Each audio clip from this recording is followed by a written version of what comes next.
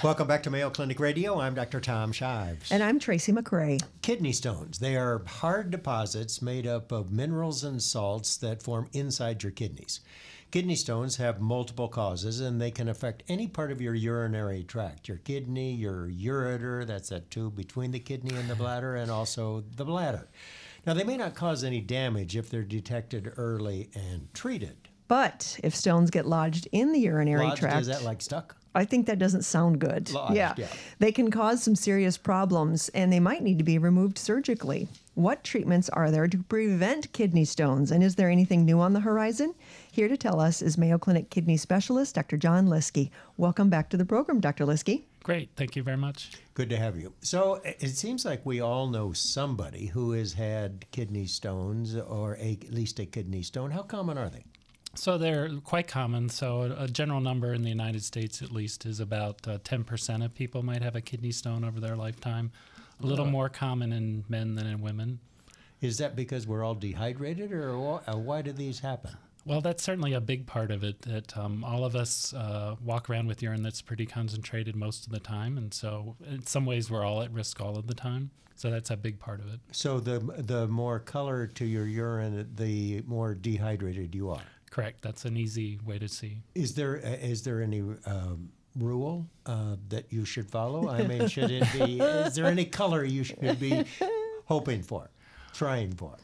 Yeah, I've never been asked that question, but I think the closer to clear is, so long as with kidney stones is really what you're worried about. That would be closer better. to clear. All right. Is there a situation if family members have it that you're more at risk? I mean, does it run in families? It does. So especially the common calcium stones, it's about 50% of your first degree relatives might at least have the high calcium issue and be at risk. So yeah, very common. It's at least as heritable as things like diabetes and hypertension. The common kidney stones would lead me to think then that there are uncommon kidney stones. What are those? So there's others. The calcium is about 70 or 80%, and it's split between calcium oxalate and calcium phosphate. But then there are other things like uric acid is the other, I would say, more common one that's 5 or 10% of stones. And then rarer things like struvite, which is related to kidney infections with specific kinds of bacteria. And then there's inherited forms that are much less common. Is it important to know what kind of stone you form? Yeah, so I think that's the first part of the workup. So if you happen to pass a stone, or if a surgeon needs to remove it, that all those stones should be sent for analysis, and that's the first step in kind of figuring out what kind of stones you have and what might be the causes. So if you pass a stone, you got to get it. Yeah, and they do make strainers, so our patients that are in clinic, we give them. I would imagine that there's not an opportunity a lot where that stone passes and you just, I forgot, didn't notice that I passed a stone. From what I've seen in episodes of comedies, TV comedies, it's extremely painful and not funny at all. Yeah, although I most of the pain is when it's passing between your kidney and the bladder. So not when you're peeing it out? I think that's kind of variable, and at least I haven't had to do it myself, so I can't give a personal story. But I think the bigger pain is usually, especially when it's in the ureter, and it can be quite excruciating. And the ureter, that little tube that goes from the kidney, and it's pretty small. The ureter is pretty small. Yes.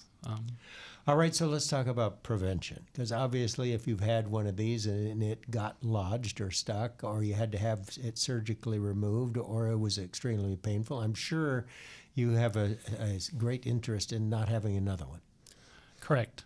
So how do you do it? How do you prevent them? So certainly there's a list of fairly sort of generic recommendations we give, especially if it's this common calcium stone. So drinking water is always number one. So we put out a certain amount of things in the urine that are related to sort of what you're eating and your hormonal regulation. So that doesn't vary depending on your urine output. It's really the output volume depends on how much water you drink and fluid you're taking in. So that's always number one, and that's the easiest way to reduce this concentration of your urine, which is an important driving factor. Other things that are helpful are being lower salt intake. That turns out that that's important for calcium elimination in the urine, so being very low salt is good. Lower protein is helpful in calcium stones, and then calcium intake itself should be actually normal. We don't want people to restrict that.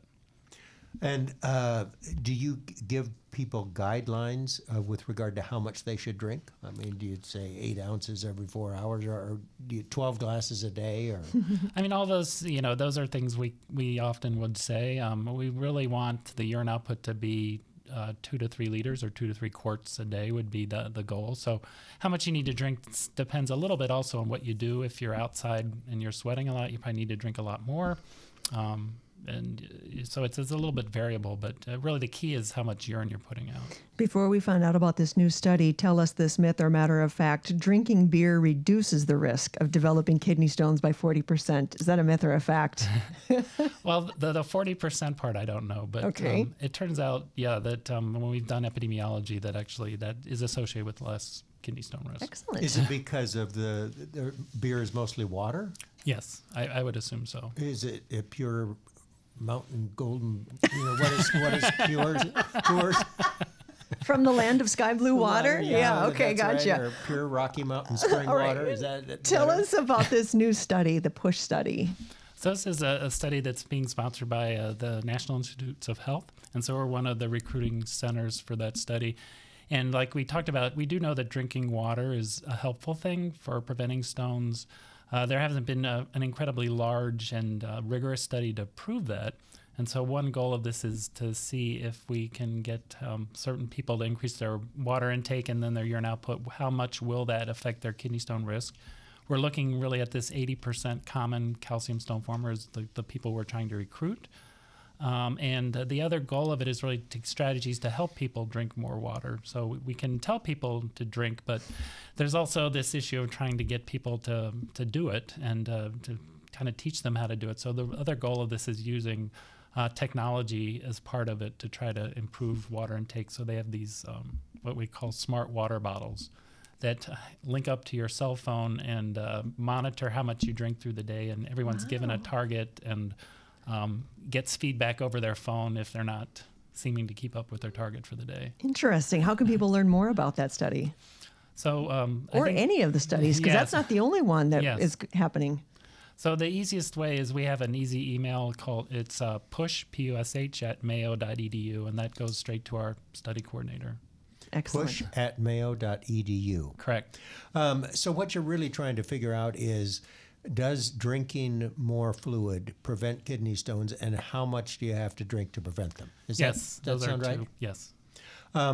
So you've got some other studies going on. And the other thing I wanted to ask you, we've talked about hydration. You said diet really doesn't help that much. You don't really want people to restrict calcium who have calcium stones. Are there any drugs that you can use that will help prevent kidney stones? So yeah, there's I would say 3 big classes that we use. It turns out that thiazide type diuretics actually reduce calcium in the urine, and so we use those a lot in certain patients. Potassium citrate, if we give that as a pill or a liquid, that increases citrate in the urine, which turns out to be a protection against kidney stones.